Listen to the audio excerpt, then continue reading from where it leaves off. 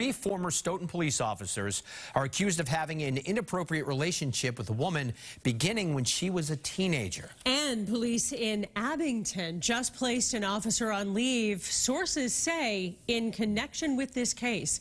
WBZ's Beth Germano shows us how the Stoughton police chief is trying to keep those officers from ever working again.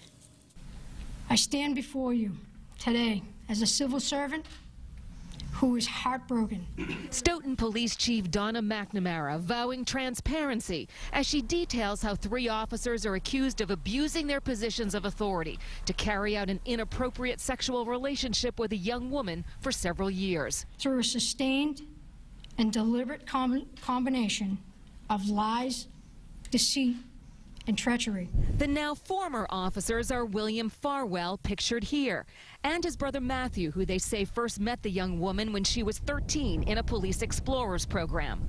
Also accused, former Deputy Chief Robert Devine, all allegedly preying upon a vulnerable teen who looked up to officers. The admiration led her to form relationships with men who were willing to take advantage of her. At age 27, investigators say Matthew Farwell began the relationship with the young woman who was then 15. Texts and explicit exchanges were shared while on duty. Investigators say when he broke off the relationship in February of 2021 when she was 23, she died days later.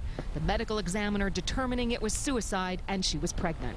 These men violated their oaths and they are unfit to serve as police officers. The district attorney says without victim testimony, charges are unlikely, saying in a statement, the investigation to date has not developed a prosecutable statutory rape case against any individual.